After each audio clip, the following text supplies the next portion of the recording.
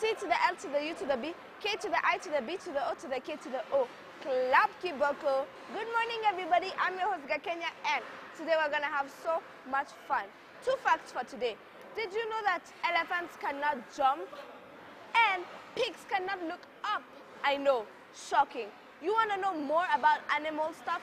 Well, this is why we have the Know Your Animal. Enjoy!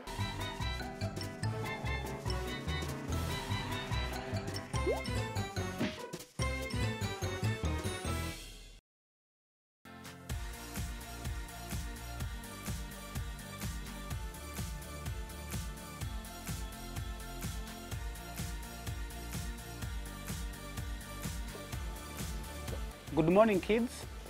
I'm Silas Isabwa from Stedma Gardens, and today we are going to learn about the pancake tortoise.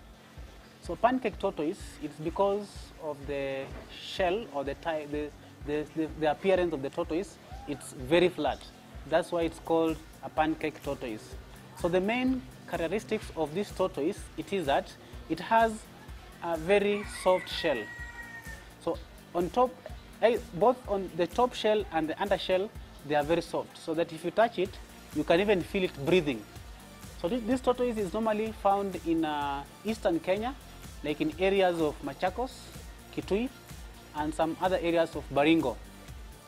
So it's an omnivorous tortoise that will feed largely on plants, but at some points, some have been recorded to eat small crawling insects and small crawling mammals or other reptiles like chameleons. So this tortoise only lives for 30 years.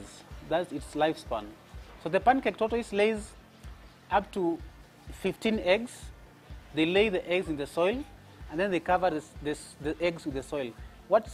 It takes about 3 months for the eggs of the pancake tortoise to hatch. And the young ones of the tortoise, we call them hatchlings, they come out.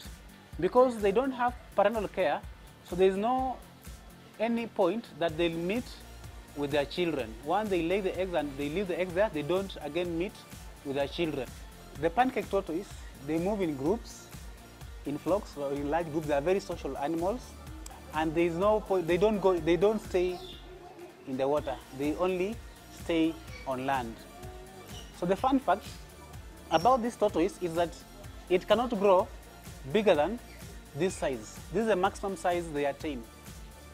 Yeah, this is the maximum size they attain. So they can't grow bigger than this size.